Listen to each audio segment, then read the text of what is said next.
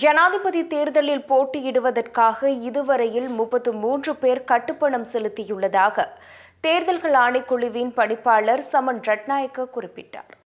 ஜனாதிபதி தேர்தல் எதிர்வரும் நவம்பர் மாதம் 16ஆம் தேதி இடம்பெறவுள்ளது.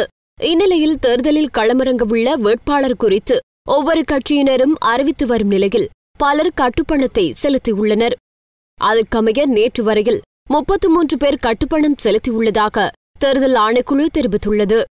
அமைச்சர் சஜித் பிரேமதாச, சமல் ராஜபக்ச உட்பட 5 பேர் நேற்று கட்டுப்பணம் செலுத்தியுள்ளதாக தேர்தல் ஆணைக்குழுவின் பணிப்பாளர் நாயகம் சமன் ரத்நாயக்க தெரிவித்தார்.